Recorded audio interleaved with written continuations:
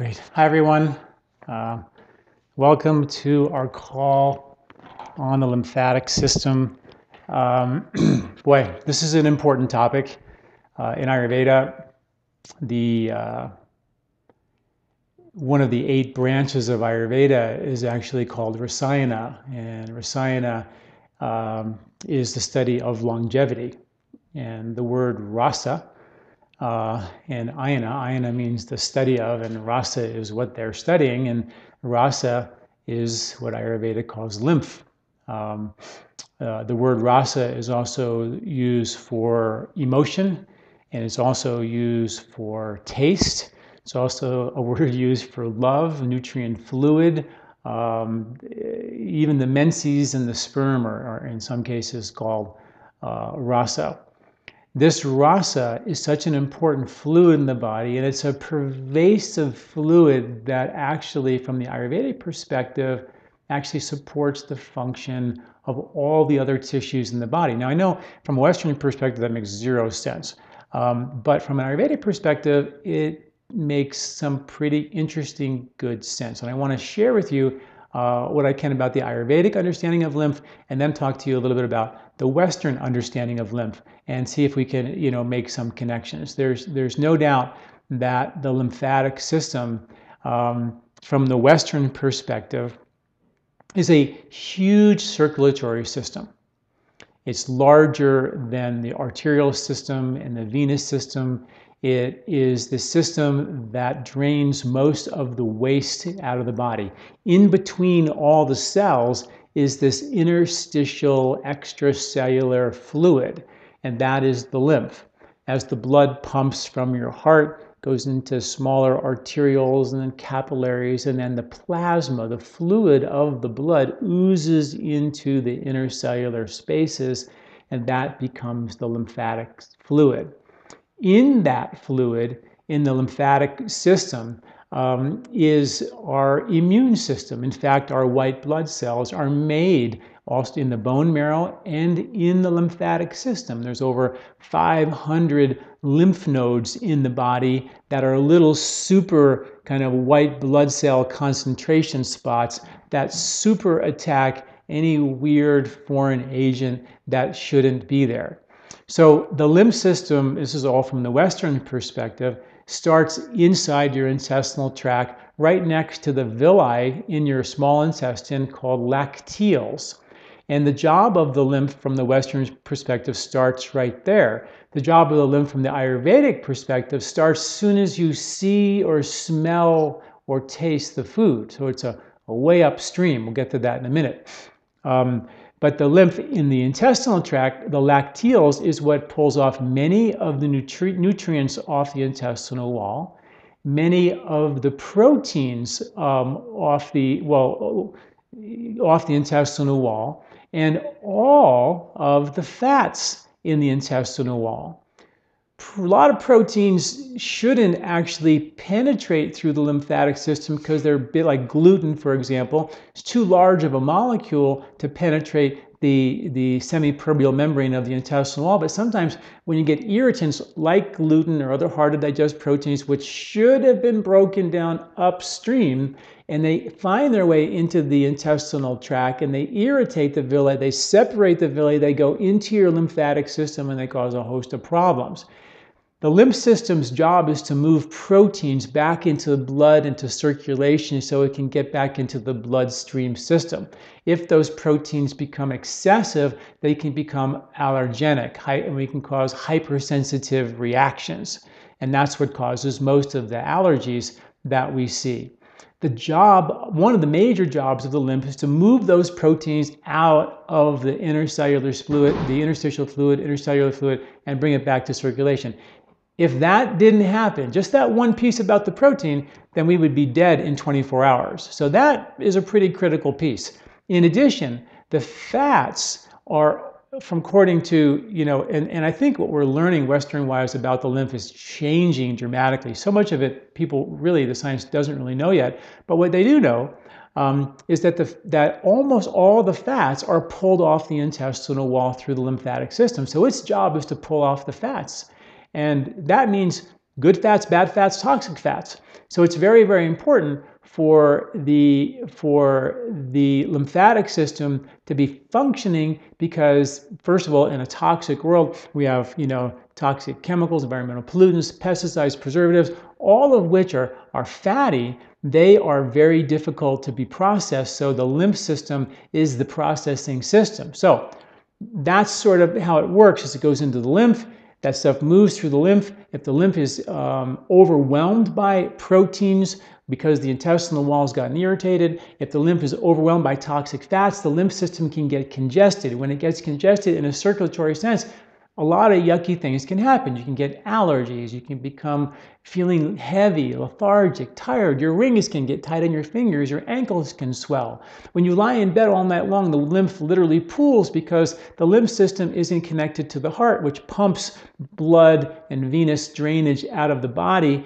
The lymph system is connected to muscular contraction. So if you're lying in bed, the lymph tends to pool, and if there's any congestion in the lymphatic system, you can feel that pooling first thing in the morning. And when you get up in the morning, you feel stiff or achy, your feet hurt, you have to sort of walk it off with the sleep and get your body moving. Stiffness or achiness first thing in the morning is a classic sign of lymphatic congestion. Achy joints that moves around your body from one joint to the next is a classic sign of lymphatic congestion. Like I said, tiredness, rashes on your skin. We have this lymph called skin-associated lymph. So underneath my skin, I have a lymph layer, which is an immune layer that is waiting for any weird thing to bite me. And if any little bacteria or something gets through my skin into my blood, I produce a lymphatic immune response right there. I get a little redness, and it's all taken care of, and this doesn't become a systemic infection. So that's what my skin-associated lymph is all about. I'm going to stop here for a second and talk about that. Because the skin is hugely important. The quality of your skin supports the quality of your lymph. And many of you have gone for lymphatic massages, and it's a very gentle touching of the lymph to move the skin-associated lymph. It's a very important part of lymph, but it's not the only part of the lymph. We have what's called gut-associated lymph, the lymph around your belly. That's what makes your belly bloat and swell, and you get a big baby belly after a meal, and then it goes down, it goes up. That's lymph. You're not gaining weight, losing weight, getting fat, losing fat. It's lymph that's swelling and deswelling as you digest or indigest. We have what's called respiratory or mucous membrane or larynx-associated lymph, which has to do with the lymph on the other side of your respiratory tract. Again, anywhere you have skin, epithelium, inner or outer skin, here is skin or inside your gut skin or inside your respiratory tract skin, you're going to have a lymphatic layer waiting as an immune, sort of all your emergency vehicles out there waiting in case something bad happens. Boom, they go there. But if the lymph is congested and boggy and static, or therefore stuck in traffic, your immune system can't get there on time. And it creates an emergency response, a hypersensitive response, an alarm inflammatory response. So the lymph system is the first system that we use to process waste, to deliver fats and process fats for the brain, for the skin, the cholesterols, which are all about the cell walls. I mean, we really need a lymphatic system, and so it's about protein and fat absorption and assimilation, and those are two very, very important things.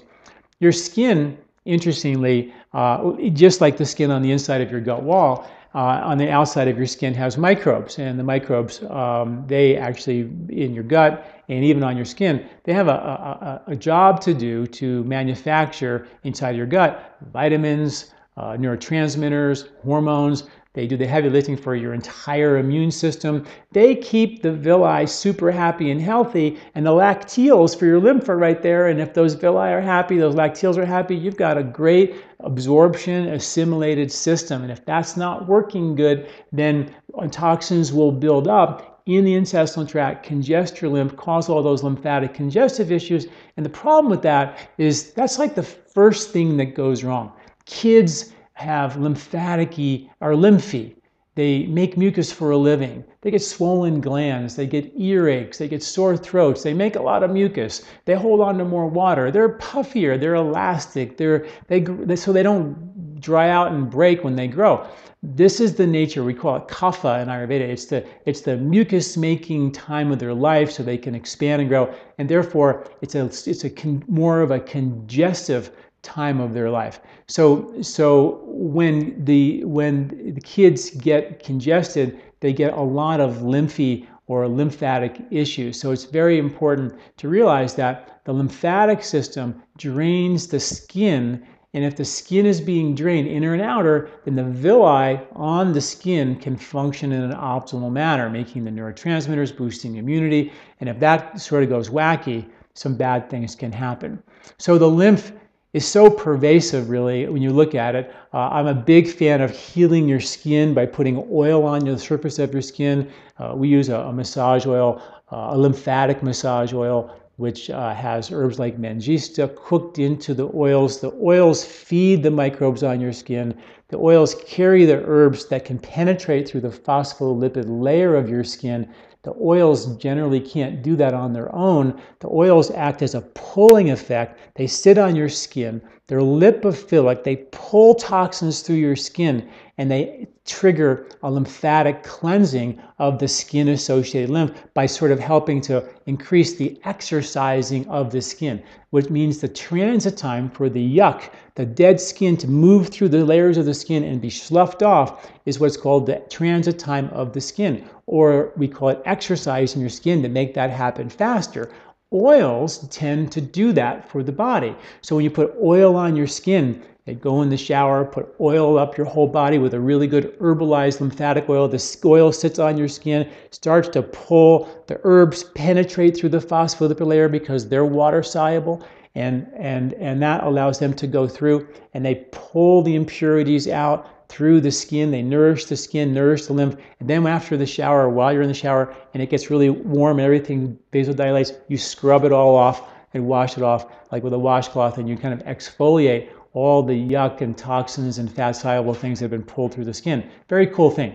The same exact thing happens inside your intestinal tract when you do like a cleanse, like in our Ayurvedic cleanses, the Shoreham cleanse, the Colorado cleanse. When you take ghee inside your intestinal tract, it's exactly the same thing. Matter of fact, we have studies to back that up. Studies show that when you take ghee inside, it pulls heavy metals and environmental pollutants off your gut wall, and it continues to do so for 3 months after the cleanse is done. So it's a chelating effect, sort of a lipophilic pulling effect that's been somewhat well documented. Oil pulling is another Ayurvedic technique where they do that, and they pull the oil on your mouth, swishing, pulls impurities off the oral mucosa. Now, we haven't seen any studies show it actually pulls it off the oral mucosa. We've seen studies that pull it off the gut. But it's the same old rule that Ayurveda keeps applying. Put it on your skin, put it in your mouth, put it in your nose, we're talking oil in your ears. I mean, pretty much any orifice that Ayurveda has discovered, they generally put oil in it.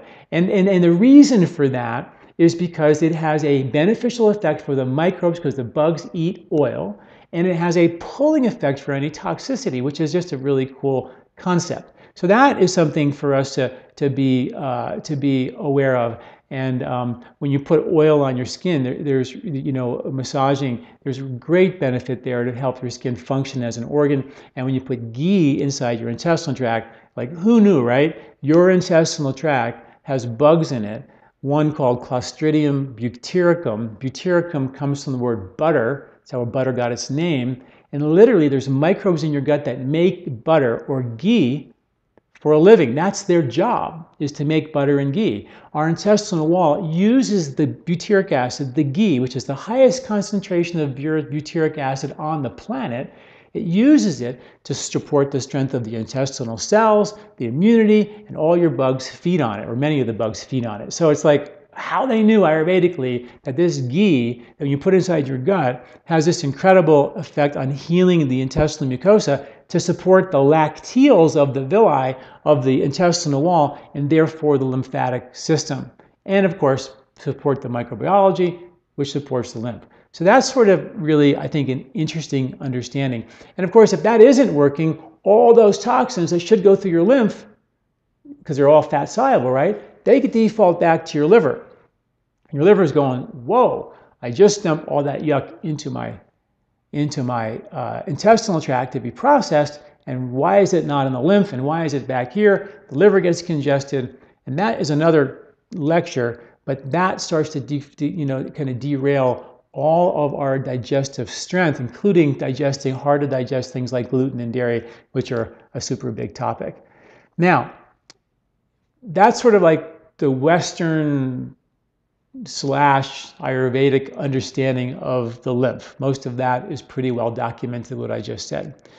What Ayurveda knows is that, which I think is also really interesting, is that Ayurveda knows that, or said that, as soon as you smell the food, see the food, or taste the food, you're creating an emotional charge on the very subtle fluid, which is called rasa. And that fluid, before it becomes even the lymph fluid, it's called sara, so a little technical. So let's say you're really angry and you're really upset, and you sit down to eat the food. That emotion of the anger is going to be impregnated into the food and the microbes on the food. And it's also going to be impregnated into your sara, or your very early stages of your what's called nutrient fluid, or your rasa, or your very early lymph fluid, okay? So there's a very early stage lymphatic fluid called sara, which becomes the rasa in your stomach. The sara is in your nose and your taste buds. It's in, and maybe it's microbial. Ayurveda didn't say what this fluid was made of, but here's what we know. Science says that what you see, you become, which means that if you are watching CNN and watching people being beheaded, and it's one trauma and stress after another, that stress impacts your microbiology. Studies have shown if you take a container of yogurt, put it on a table, have an emotional, outcry or yell, scream, that the microbes in that yogurt will dramatically change based on that emotion. Bugs feel those emotions. If you take the poop, the fecal matter, out of an anxious mouse and put it into a calm mouse, the calm mouse gets anxious. So it's our microbiology that carry our stress and our emotion and our mood. And we know that to be true because the bugs make the neurotransmitters to make the mood stable or unstable. There's really good science to back that up. What we're beginning to understand is that the emotions that you have impact your microbiology on a sort of energetic level. These bugs are super sensitive to stress. And Ayurveda said that stress, stay with me here, that stress, when you're eating your food, is impregnated into the food, and on your food, if it's healthy, natural food, has bugs on it. Organic foods have way more bugs than conventional foods. If you don't cook your food and kill it, the bugs are alive. And when you're eating that food, you're eating the microbes that were attracted to that particular plant, the beet, the radish, whatever it was, has different microbes. And you can charge those bugs with happy thoughts or sad thoughts. Am I crazy here, sitting here saying we can charge our food with happy or sad thoughts?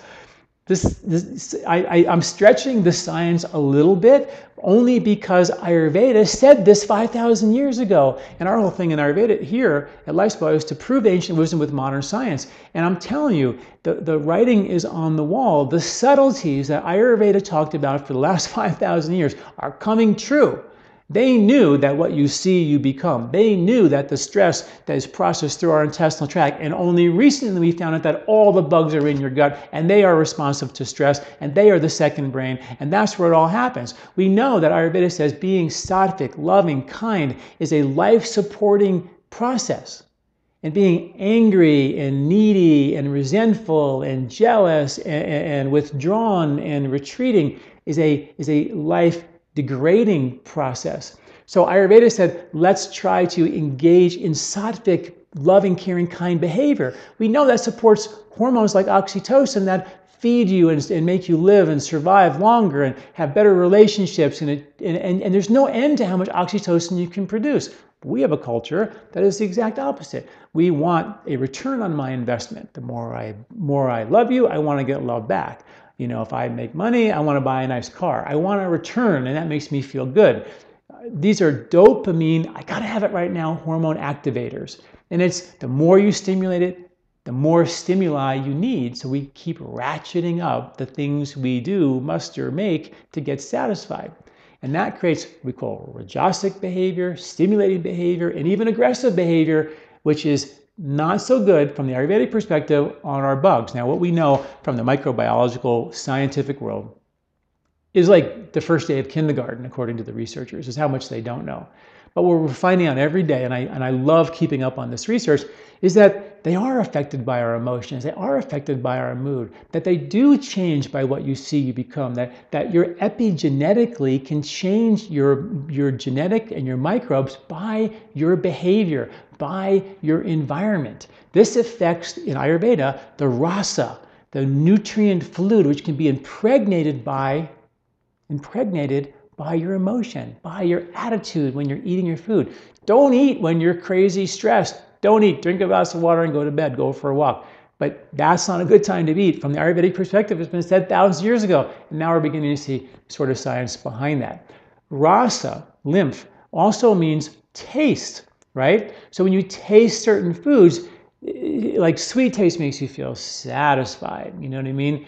Bitter and are stimulating, and pungent foods are stimulating. Every taste has a specific emotion. And I've written articles documenting the taste and what the emotion for each taste is, what the emotions are if you have too much of those tastes, too little of those tastes. I've written about that. Please go to my web and watch those videos and read those. It's pretty fascinating. But the point is that what you taste has an emotional correlate. Thus the word rasa means taste, it means lymph, right?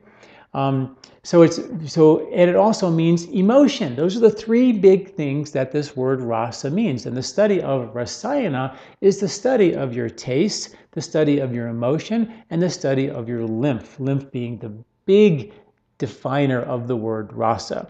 So you sit down in a relaxed way, you eat your food, you emotion the food. And here we go. I can even get really crazy here. But from the Ayurvedic perspective, it's understood that whoever grew the food, whoever picked the food, whoever carried it to the market, and whoever cooked it has is impregnating an emotional charge along the way. I'm telling you, Ayurveda gets really subtle. And I think what we're going to find in the next 10 years, which is so exciting to be, reporting on all this research, we're going to see that some of this subtlety is going to bear out to be true. We know for a fact that when you are eating some food on your plate, you're eating the microbes that the person who picked the food had on their hands and everything they touched for the prior 18 hours.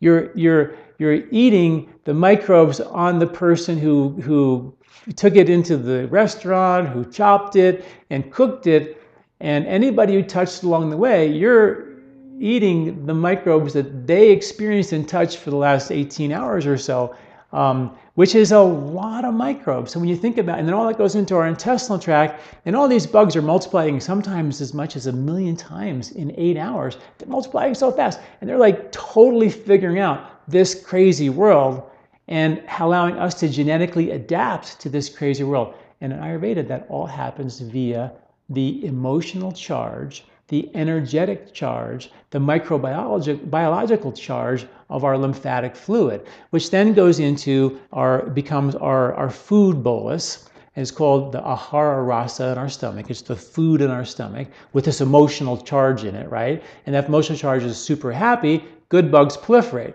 You get under a lot of stress, good bugs disappear, and bad bugs proliferate. So we know that that's what happens. We know when you're under stress, the good bugs disappear and the bad bugs, proliferate. So we don't want to be under stress, particularly when you're eating, because it affects your lymph. And then that lymph goes into your small intestine and it breaks it down, the foods down further into micronutrients, which get absorbed through the lacteals into your lymphatic system. And here's where it gets even more subtle. And this is Ayurvedic philosophy for sure.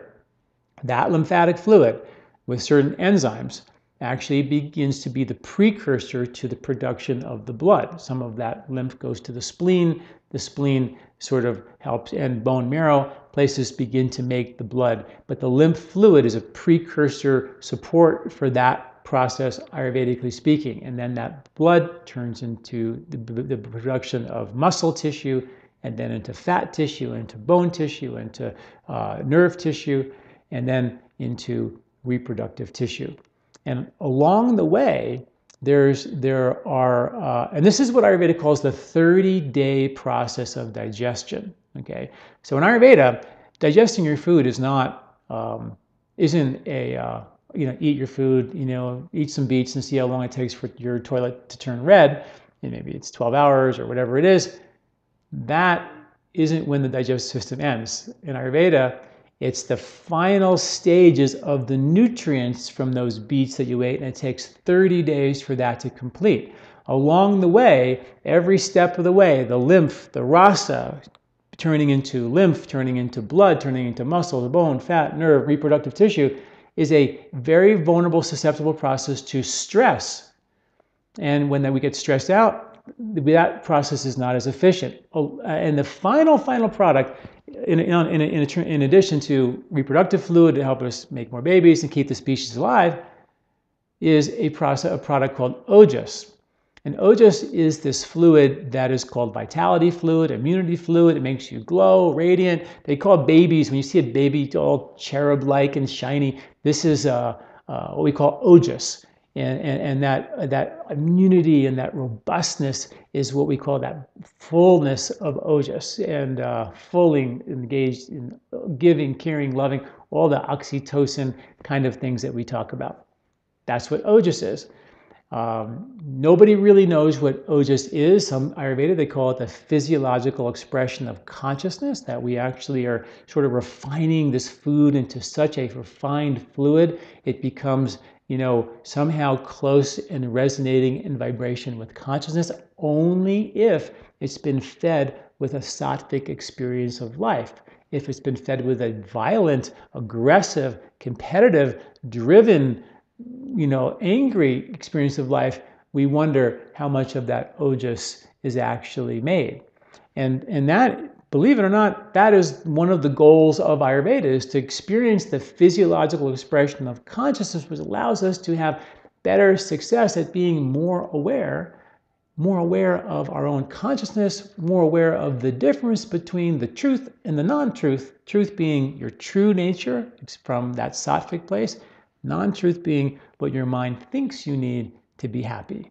I need a new car. I need a Starbucks coffee. I need some chocolate. I need to go shopping. These are the things that are the non-truth, because we all know it's non-truth, but we are sort of locked into it. We have to do it because we do it. So that is the game of life, and it's all played through on the board of the rasayana, or the board of your lymphatic system, which I think is just fascinating.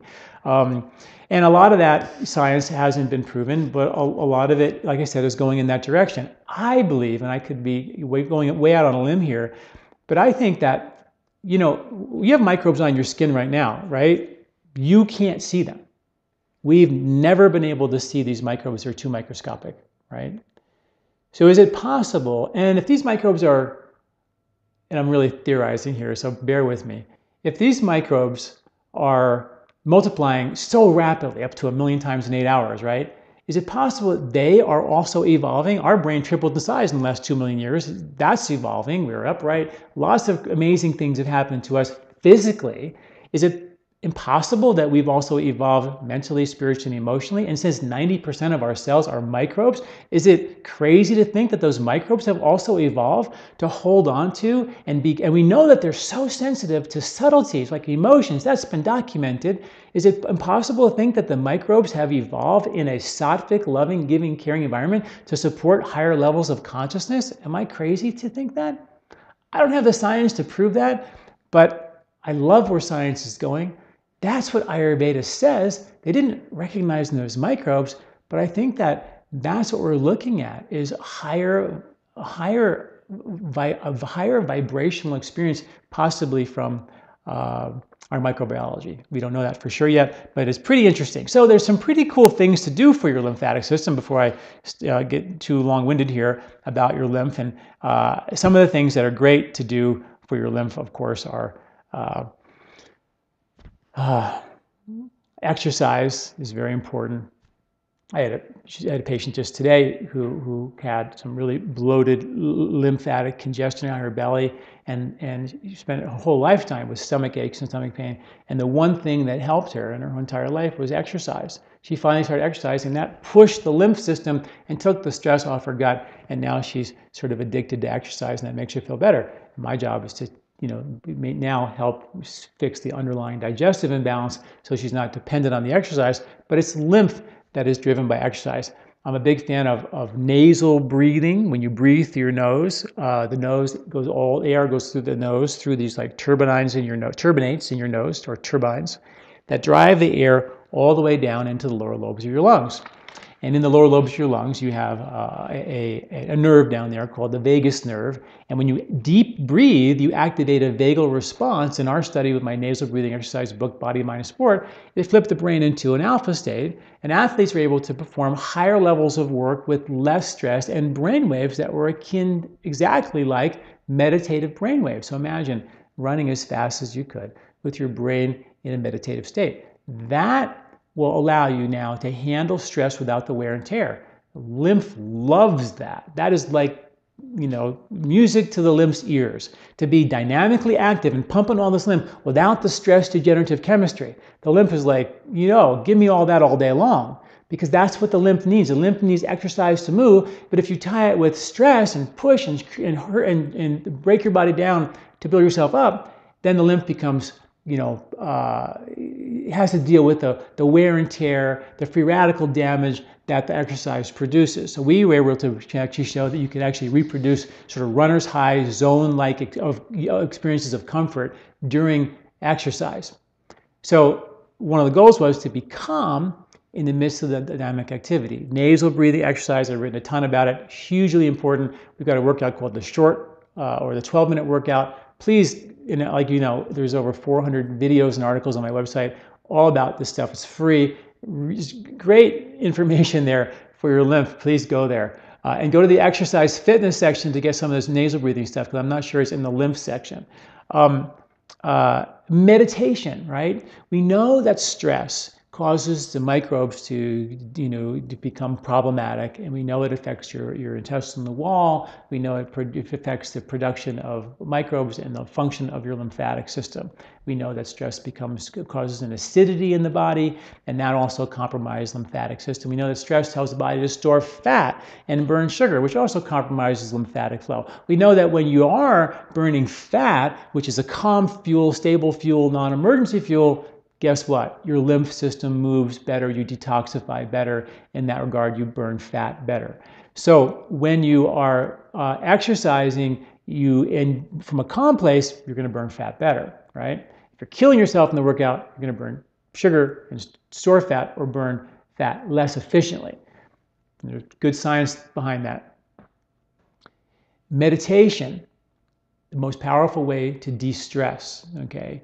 Studies, and I just wrote an article that's coming out very soon about meditation and the length of the telomeres. The telomeres are these chromosomal caps that when they get short under wear and tear and aging, it means you're aging faster. And if they're longer, you're more youthful and younger. And there are things you can do to make your telomeres longer, like good health, a good diet, proper exercise, meditation, and there's things that actually shorten it, like super stress. So all the things we just talked about, being aggressive and not sattvic, has been shown to actually shorten your telomeres and shorten your life, and is linked to the expression or the succumbing of more diseases or degenerative conditions. So when they study, now we know, right, the shorter your telomeres is related to aging, accelerated aging. They took like 58 women, half the group were super stressed and half the group were non-stressed. The group that were super stressed had shortened telomeres to the tune of 10 years of accelerated aging. Then they said, let's give a group of people meditation and teach them how to meditate. And they found out in one study, and you can read about the details and the research behind it, one group had an increase of telomerase, like telomere lengthening enzymes, by 40%, 43% in one study, and 30% in another. So meditation is hugely important for your lymphatic flow. Again, it sort of creates that calm so the lymph can flow without all the stress. Stress is not good, not a good thing. So, and we have, if you don't meditate, and, you know, I'm all about, you know, using meditation and Ayurveda as an awareness tool to make transformational action in your life and change your life, so you don't carry the same old emotional patterns, do the same dumb stuff again and again and again.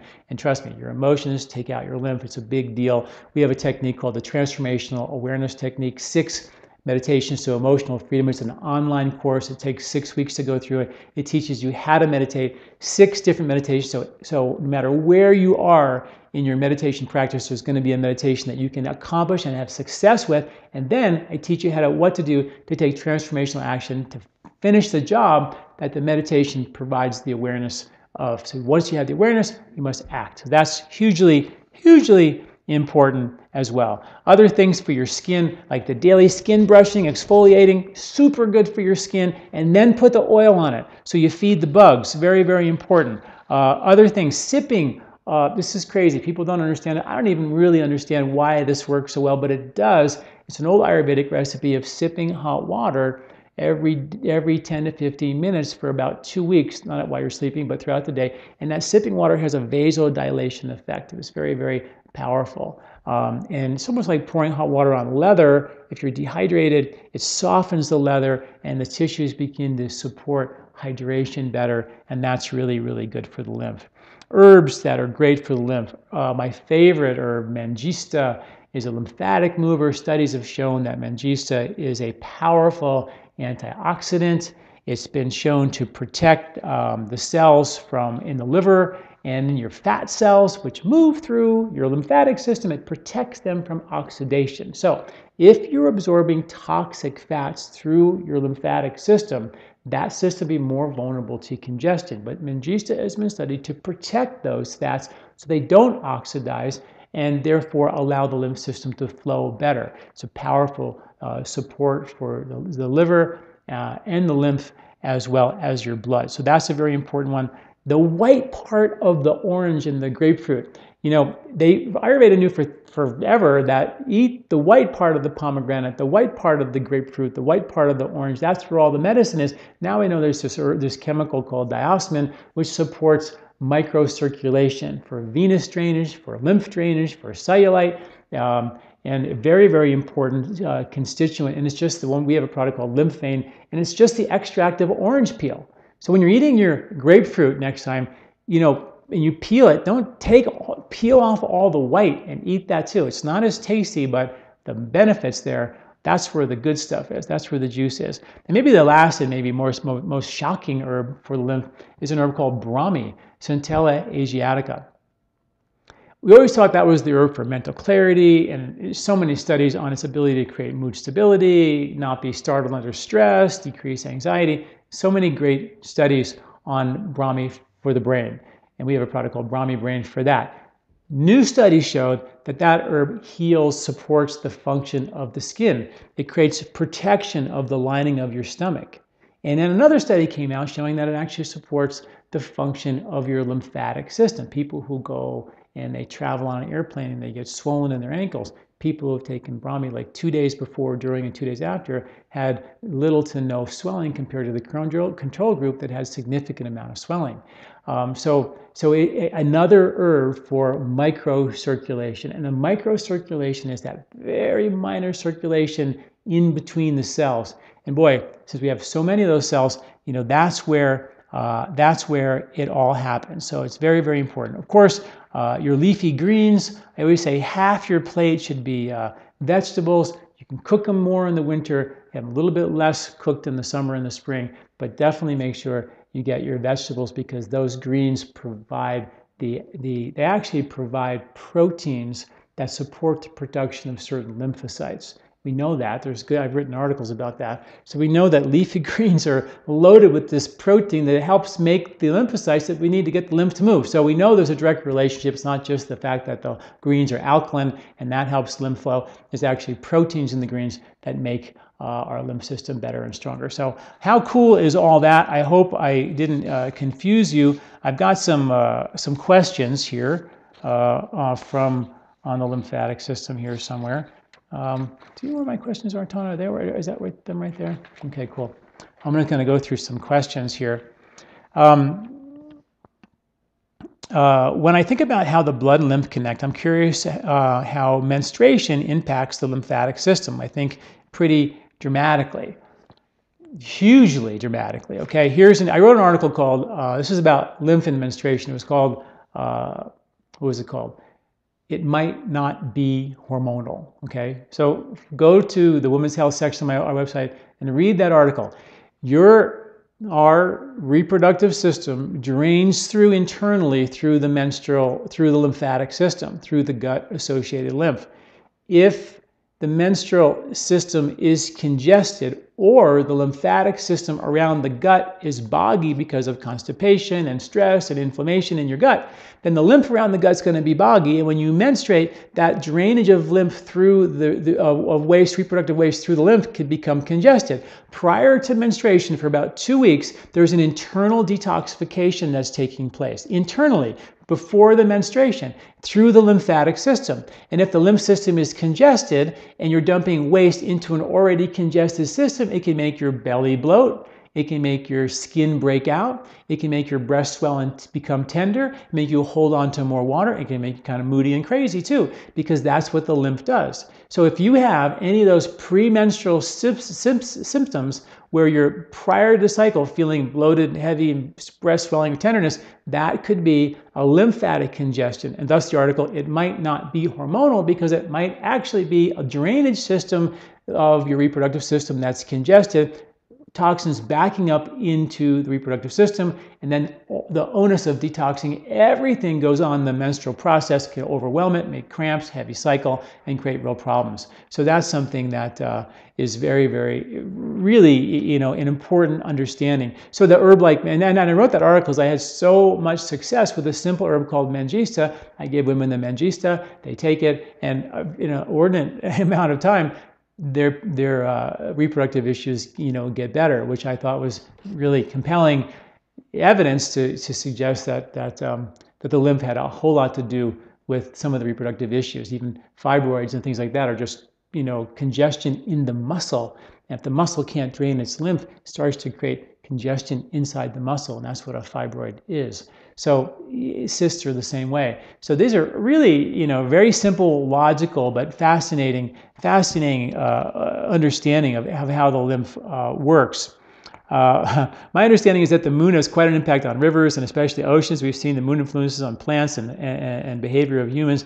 What is the influence around the lymph? That is a great question. There's no doubt that is the fluid in our body, and there's no doubt that fluid is affected by the moon, and many people are dramatically affected by the moon. And I think that when we definitely link fluid of lymph to our mood stability. That's a very strong connection in Ayurveda. And does the moon affect the flow of the lymph? It's very, very possible. I don't have any science, but I think that'd be a great study. My husband is 35 years old, has gastritis. He got an allergy to dairy, never had before dry eyes. What do you think his vista is messed up? I don't know what is, but I think when you have a situation where you have gastritis, that's a stomach inflammation issue.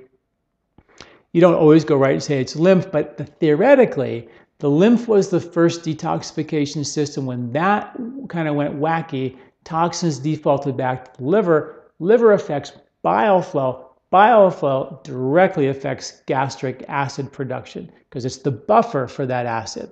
So no buffers, no acid, or the acid doesn't want to leave the stomach because there's no buffers for it down below, so it stays in your stomach and causes a burn or an irritation or something like that. My body has Lyme disease. I'm using a sea salt and vitamin C protocol with 75% veggies, pure water to detox and heal. So far great, except my lymphatic systems from time to time to get clogged. I feel heavy legs, sore groin in my back. I've been doing skin brushing, infrared, sauna, drinking pure water, making sure I eat plenty of potassium foods, doing standing calf raises, at times jumping very high, like the rebounder jumping, being inverted, BKS Iyengar, who recently passed away, who created Iyengar Yoga, his favorite, and said the #1 yoga posture that he credits all of his health to, and he was like 95 when he passed, was headstands. A lymph draining exercise. All the things that I mentioned, the herbs that have to be looked at, the proper exercise, the short home cleanse exercise uses fast twitch versus slow twitch exercise. Fast twitch activates the spindles of the muscles, and in the spindles of your muscles is the lymphatic vessels. Sort of like in here, the muscles, there's the lymph in there. And if you don't get those guys moving, the muscles, then that lymph never sometimes gets moving. So fast twitch fiber exercise, the 12-minute workout, that could be something. And it could be as simple as, taking tuna fish cans and going like this for a minute. Watch that video, you'll love it. It doesn't require you have to be super athletic or anything. It could be very easy. It could be as simple as jumping jacks, you know what I mean? So that's something that's very important. I'm concerned about the water available to me. I buy bottled water, but it's in a plastic container. I have emergency concern about the shower, tub, sink. Are there things you can do? Well, definitely get a filter, a carbon filter for your shower, carbon filter for your sink, and that is the first thing to do. If you want to get really fancy, boil that water, and then you're probably looking at something closer to the best water. If you can get glass bottled spring water to deliver, that's probably the best, because but even that has been UV radiated too. So, but I'm not a fan of reverse osmosis water because everything has been taken out. And I feel like we don't know enough about that. And I feel like it's sort of like processed water. And I think we just have to avoid, try to get as close to non-processed as possible. And that's why I think, either a good carbon filter or spring water is the best way to go. Breathing through the nose seems to be difficult to learn. I feel like I don't get enough oxygen. I can't breathe when I try it. There's always some mucus in my nose, and my mouth is easier. Yes, mucus is natural in the beginning. We have a nausea oil. It's herbalized. Put a couple of drops in your nose, sniff it in your sinuses. That will lubricate your nose before you actually go out and exercise or go for a walk or a hike with nasal breathing. Very, very valuable. But you can definitely, and usually that wears off. And usually about 3 weeks of learning how to nose breathe helps get you to have full respiratory capacity in the lower lobes of your lungs, and many of us don't have that. So it is a process. That's why it's so powerful, because most people stink at breathing, and I really should do a whole webinar on just the mechanics of breathing, because it's fascinating. And I will be doing way more talking about exercising and nasal breathing and the value of that, because the research that we did way back when in Body, Mind, Sport, I've just recently reread our study, and it's amazing what we actually proved, and everybody should learn to breathe through your nose. 8 years ago, I had 16 lymph nodes removed due to breast cancer. This really affected my right arm as well as my entire lymphatic system. In addition to regular lymphatic massage and seasonal cleansing, what other things can I do for my arm from swelling and aching? Well, the things you can do, I think the hot water, some of the herbs that I mentioned, exercise. You can try the fast twitch exercise, like, just jumping jacks. For the 12-minute workout is a 2-minute warm up, a 1-minute sprint, 1-minute cool down, nasal breathing, and do that 4 times with a 2-minute cool down. Super simple. But the sprint is a fast twitch fiber. It could be a minute of jumping jacks. It would be so good for your lymph in your arms, or even just punching, or like I said, lifting tuna fish cans. It doesn't really matter, but you got to do fast twitch fiber, because that's what demands the muscles to contract and breaks up that lymph and gets those muscles to begin to move again. There's probably a lot of scar tissue that's fibrous-y and sticky in your muscles, and they can't contract and they can't slide. Getting lymph massage, also a technique called deep massage or active release technique, to go into those tissues and actually break up the scar tissue in between the muscles, and that will allow the lymph to flow better as well. Why is Brahmi brain listed with Mangista and Lymphane as lymph-related product? Well, I think I already talked to you about that because all of them have really good research to support lymphatic drainage. They all are lymph movers. What is the best exercise for lymph? Any exercise is good for the lymph. Walking or hiking or elliptical machine, jumping on a trampoline may be the best actually, or a mini tramp, because that uses all that pumping action, is very, very good as well. And a mini tramp is super easy because it's very aggressive, and it doesn't hurt your joints at all. Please advise how to care for my lymph when the gallbladder has been removed. Really the same way. Your gallbladder, everything is connected to your lymph, but without the gallbladder, you just have to make sure that you keep your liver happy so it can make the bile on demand. That's the key. And of course, if you have a lot of lymphatic congestion, then you're going to get a lot of extra toxins going back to your liver, making the liver more congested, making the bile more congested, which may have been why the gallbladder kind of went wacky in the first place. So you want to go back and get that lymph to move. And I've written a bunch of articles about the lymph, and you can go through those sort of signs that the lymph is congested. Do I have rings out of my fingers, rashes, eczema, itchiness? Those are lymph conditions I didn't mention, and all the other allergies, sinuses, tiredness, all those things as well. Let's go see on the phones if anybody's on the phone. There's one call here. If you want to ask a question, push *2. And we're just going to sort of wrap this up, and then we're going to go to the next part of our call here. In Washington, Virginia, are you there? Yes, John, I'm here. Great. How you doing? Good. How are you? Wonderful. So what's up? I was wondering about the breath. I just finished a retreat in Northern California, and with some folks that you're quite close to, you've done some stuff with, and they have a lot of breathing where it's open mouth breathing. And I'm just wondering if you have an opinion about why so many of their exercises would be open mouth breathing versus the nostril breathing. Well, I think that when you can do techniques like rebirthing techniques with your mouth open that trigger a kind of hyperventilation a lot quicker that way. It's very, very difficult to hyperventilate with your mouth closed, and therefore when you hyperventilate, you build up a lot of CO2 in the body, and that creates sort of a disarming of the oxygenation to the brain, and then the brain sort of slips into a sort of a disarmed, unprotected state, so you gain access at a deeper level. You can get similar transformational changes like that with nasal breathing. It just takes a lot longer.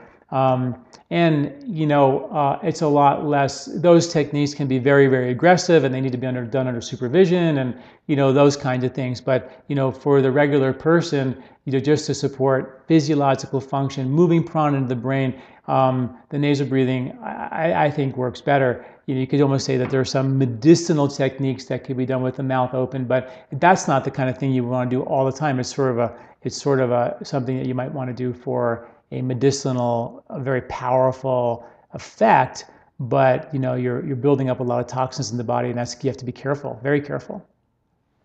Okay, I have always been a nasal breather, so I just thought, well, if anybody could ask, it'd be you. So thank you very much. I appreciate that. Oh, you're very, very welcome. Okay, let me go to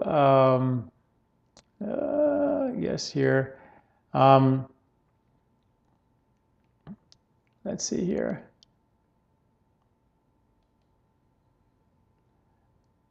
Are lymph drainage treatments in a spa a good idea? If so, how many times a year? Yeah, those lymphatic massage techniques are great. I think that the key, in my mind, is to get an understanding, because that's the skin-associated lymph. The lymph starts deep inside with your digestion and your stress and your microbes, like even the taste and smell of the food. So it's so deep that we have to look at it more globally and not just look at this might be sort of symptomatic relief and really potentially a very good therapy, but at the same time, I'd go deep and figure out what's causing it. And I'm sure those lymph therapists are all about, digging deep and understanding the reason why it's congested and not just looking at doing massage and shoveling out, the lymph when it gets congested. So that's that. Let's see, any more questions? I have maybe one more question. Hi, I'm close to menopause. Is there a way to postpone menopause and experiencing lots of hot flashes and sweats? How do I best relieve this and bump up estrogen naturally? What do you think of bioidentical hormone replacement therapy? Okay, that isn't really a super lymph question, but I can tie that to the lymph in that when the lymph system gets congested, and we know that we have menstrual fluid draining through the lymph, the gut-associated lymph, if that's not working well, those toxins are going to default back to the liver. When they go to the liver, from the Ayurvedic perspective, it causes heat and toxicity to build up in the liver, and that is what is classically behind the hot flash. So we look at those hot flash symptoms as liver congestive issues, okay? And then the liver gets hot, the blood gets hot, and you have kind of acidic or heat-related issues as a result of that. When you're under a lot of stress, the adrenals will borrow progesterone and testosterone from the reproductive system, and that can leave the those reproductive hormones depleted around the time of menopause if there's been a lot of stress, kind of up to the point of menopause. So that's where you want to take herbs that kind of not give you the hormones. I don't think it's the best first step. I would say let's get the lymph to drain, so it's not a lymph congestive thing. It might not be hormonal, but there's herbs like shatavari, which means a woman with 100 husbands, or one good one, they say, which is a precursor to all the female reproductive hormones. Ashwagandha, a precursor, means the strength of 10 horses, a precursor to the testosterone, which has to do with sex drive. And those two can be great rebuilders and rebooters for the stress. And therefore, and that with the Mangista to support lymphatic flow, you might actually not need any HRT at all. And that's the cool thing, I think, what Ayurveda does. Let's get the body to do this. And if that doesn't work, well, then we move on and get the help we need. But let's try to get the body involved before we throw in the towel and use either herbs to do the job for the body or even Western medicines to do the job for the body.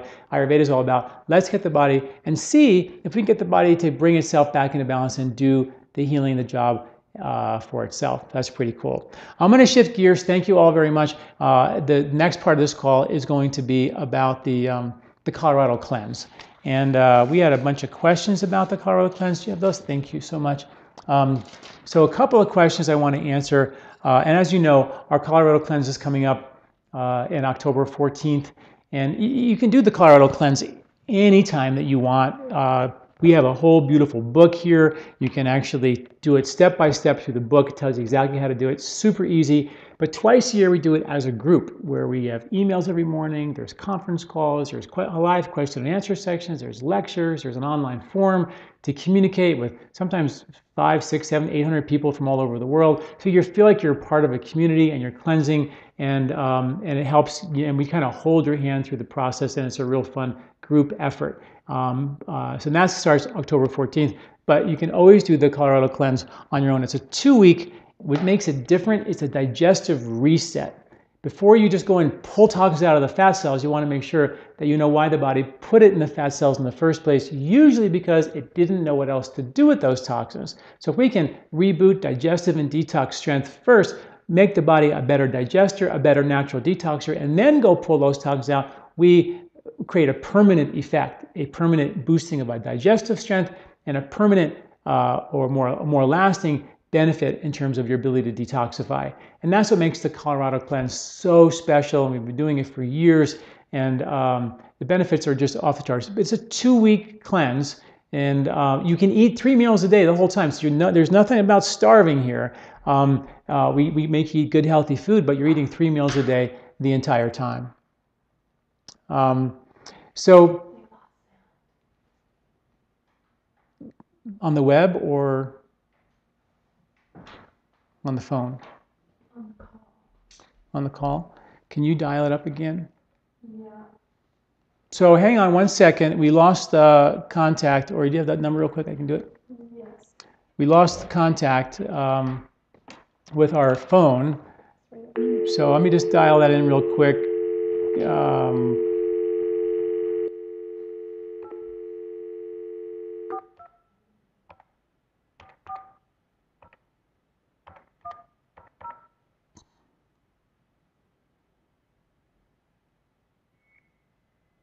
Welcome to the conference. Please enter the conference ID followed by the pound key.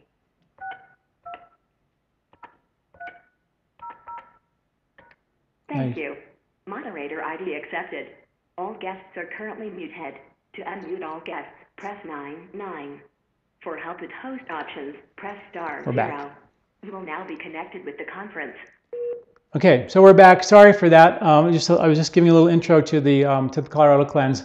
And if the 2-week cleanse is just too much for you, then we have our free short home cleanse ebook, which is like, download it for free and tells you how to do a short four-day cleanse.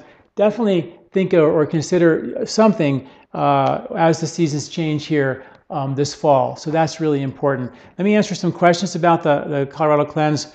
Hi, Dr. Douillard. Is the fall cleanse the same as the spring cleanse for those living in the Southern Hemisphere? Absolutely. It's just the exact opposite. Yep, that's great. Is this an appropriate cleanse for me? I never have had good digestion. At 19, I was having 2 bowel movements per month. I've done a lot of cleansing, food combining, colonics. I'm 41, but my digestion is still very bad. Once a week if I'm lucky. Thank you. Like I just said a minute ago, the most important thing about the Colorado cleanse is to reset digestion. If you don't do that, we know, like we just talked about, stress, it pounds through our gut, takes out our good bugs, takes our ability to digest. The villi become dry. They can't make good microbes. Our intestinal tract can dry out or produce excess reactive mucus and give us looser stools. That congestion congests your lymph and creates all kinds of allergic reactive symptoms. And what's worse is the toxins default back to your liver and they congest your liver. They thicken your bile, and your bile is who is in charge of regulating your poop. Your regularity comes from bile flow. And that's why it's so important to understand how this whole thing works. Because if that congestion, dryness, or because of excess stress in your gut has dried out your gut and then congested your lymph and then defaulted back to your liver, and now your liver bile flow is congested, you won't go to the bathroom well. So the point is let's get that lymph to move, let's heal, repair the intestinal tract, and let's bring this whole thing back into balance. I would highly suggest that the cleanse is going to be a great kickstart. I would love to sort of work with you about this and guide you through this process so I really get those jobs done, because that's the challenge I like when someone hasn't pooped in a month or whatever, or now once a week. We can bring it back the rest of the way, and hopefully at the end of the day not be dependent on so many pills and powders and things to do to keep you regular, like colonics and all that. There's so much we can do. This is my first cleanse and reset. 3 weeks ago, I had a sigmoid colon removed due to a history of severe diverticulosis and infection. Surgeons said that there are no diverticuli in my colon. I've been on a soft diet for 3 weeks. Should there be any precautions that I would take during the cleanse? All I would say to do, no, not really, except for the herbs. I would take them just 1 time a day at the main meal for a couple of days and make sure you're feeling pretty good with that. And then ramp it up to twice a day and 3 times a day. And also, I would start on the nourishing diet. Then we have 3 meal plans. You always eat 3 meals a day. We have 3 meal plans that make it really easy for anyone to do it. And you always want to start on the easiest, and if you're feeling good, then you can be more aggressive. Don't be aggressive first and then have to back off. It's way smarter and better to go easy first and then be aggressive as you go. And that would be the only thing that I would say. Just be careful, watch it. We give you lots of caveats to what to look out for, and those are some of those things. Let's see here if I can get any more questions about the Colorado cleanse. If you have any questions about the Colorado cleanse, please press star 2 to raise your hand. I can talk to you. Let's see what we have here. Would I gain more benefit by extending the 4-day cleanse to 7 days? Well, you can do that if you want to take the 4-day cleanse and go 7 days. That's sort of what the Colorado cleanse is. And what we do with the Colorado cleanse is we give you a 4-day digestive reset before we do 7 days of what we call the short home cleanse. We also give you way more ghee to take during that 7 days of the Colorado cleanse. And the big part of it is to have the digestive boosting benefits before you start. And that's where the herbs come, a really whole food diet, no wheat, no dairy, no nuts, no seafood, things like that are allergenic are taken out of the diet for those 4 days as we boost digestive strength. And then the last 3 days after the 7 days are where we really boost the digestive strength with the herbs and we go back on the whole food diet. So if you're going to do 7 days, you might as well bite the bullet, because the 4 days in the beginning and the 3 days at the end, you're actually eating, pretty much to a natural diet, just a really good, healthy diet. Most folks, when they finish the Colorado cleanse, they go, I feel so good eating this diet, I don't want to change it. I don't need to go back and eat, pastas and meat and things. I'm feeling so good eating in this clean way. So you won't feel in any way deprived by doing if you're going to do 7 days of short home cleanse, you might as well go for the 14 days and get the full benefit of the digestive reset is what I would suggest. Okay. One last question about the Colorado cleanse, and that is, are there any issues related to not having a gallbladder? And we hear that question a lot, or if I have gallbladder discomfort. And you should always make sure that you check with your doctor before doing the Colorado cleanse, or any cleanse for that matter. But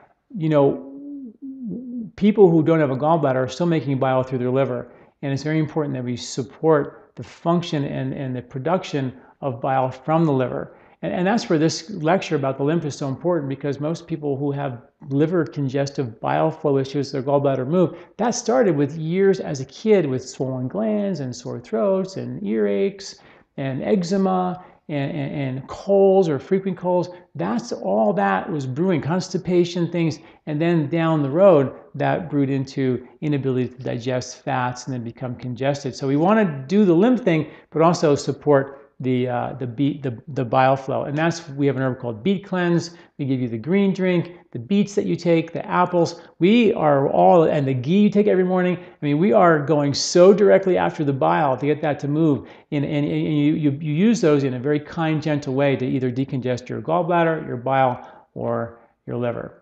All right, everyone. Thank you so much for listening. Thank you for joining me. If you have any other questions about the Colorado cleanse, please give us a call or email us at john@lifespa.com, or check out or watch. I've done some videos on the Colorado cleanse, a whole hour long about what the Colorado cleanse is and how it's different and special, and you can get that at lifespa.com. Thanks for listening.